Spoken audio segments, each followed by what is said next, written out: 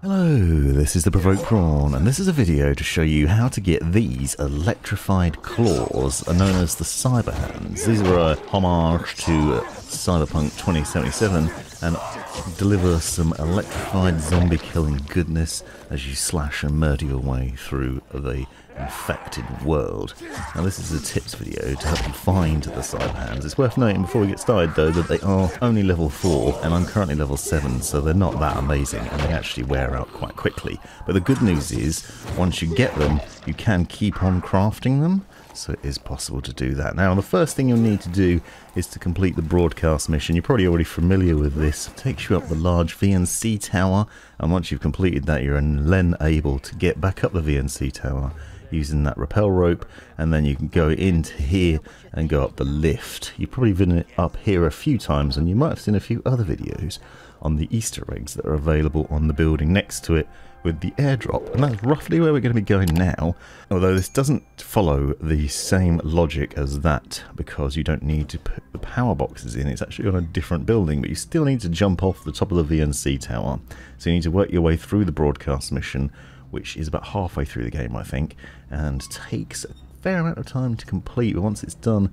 it is worthwhile because going up to the VNC tower allows you to see not only a lot of the map but also to jump off in a variety of different directions, getting various military crates and all sorts of other stuff. So go to the top in the lift and then go to the end here and jump off. Now what you'll see is there is a building down here with the parachute hanging off the side. If you're not aware already, that is a sweet spot for a load of Easter eggs, and loads of people have already done videos on this, but if you land next to it you can see that there's a military drop here, an airdrop, and you can get that, and if you revisit this area you can pick it up again, so it's worth knowing that you can get military tech over and over. Now if you've completed that Easter egg, find yourself at the bottom of that tower, don't worry because you can use the little air booster and then fly your way across over to this building with the trees on top of it. Once you get there, in the far opposite corner you'll find there's a man there who will then talk to you for quite some time, and it's actually a well-known character and a little hidden Easter egg. You do have to listen to him waffle on, and I'm not going to include all that clip in here to save you any spoilers, but once you finish talking to him he will then tell you that he's left you a little present. There's a little box in the corner there, and when you pick that up you then have the ability to craft the Cyberhands. So if you go into your crafting you'll find them down the bottom, Cyberhands 2177. You'll see they're only level 4. They also need 369 scraps in order to craft them, which is quite a lot of scraps, I'll be honest. It took me quite a long time to get those scraps together, but one of the things I have been enjoying doing in order to get them is to use my upgraded grappling hook to pull infected towards me and then using the stomp combat maneuver to stomp on their faces.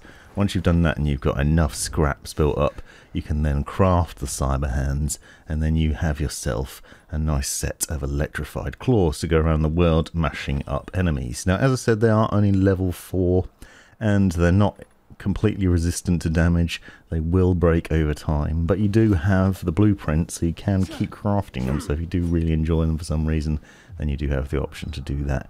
They're also only a common thing, so you'll see that they're grey, so you might accidentally sell them. I often sell my grey stuff and keep all the fancier things, so just be careful not to sell them after you just spent 300 scraps on them. Obviously you can't repair them either, so they will wear out, but you will get some good electrified zombie murdering in the meantime. This has been the Provoked Prawn. Hope you found this video useful. Thanks for watching.